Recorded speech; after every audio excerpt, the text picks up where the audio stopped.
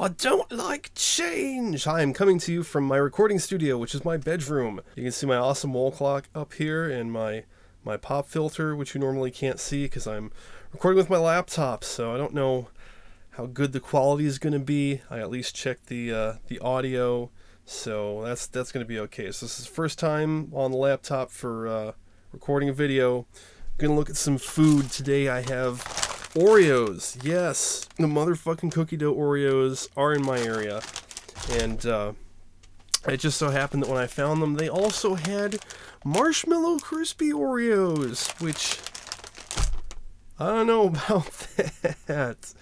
More recently, or most recently, they had lemon Oreos, which were really good. They had a wonderful lemon flavor.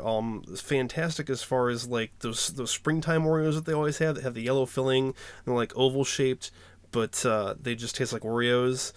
You know, I've always wanted those to be lemons, so they finally did those. So I'm gonna try the marshmallow crispy ones first because I expect. Oh, I haven't even opened these yet. I expect that I will like these less. It's actually got little crispy bits in it. I'm really, I don't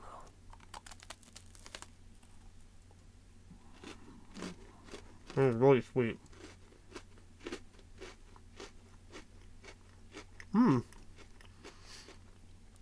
Bizarrely, it tastes like Hydrox. I'm not even shitting you. This tastes like cheap knockoff Oreos. If there are actual Crispies in it, let me see here. Yeah, there are actual Crispies in it, but it doesn't matter because it's cookie, so you can't tell. Well, that was better than I anticipated.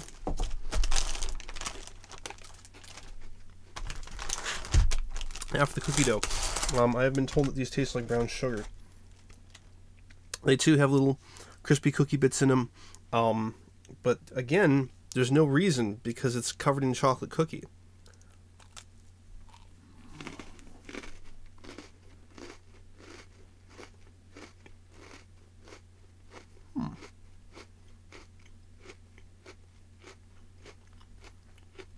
Actually,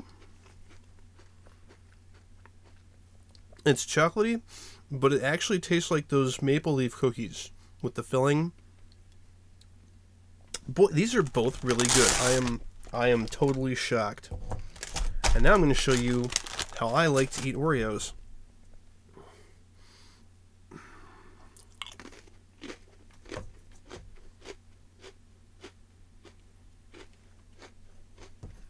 Almost threw the top part away. That would be bad.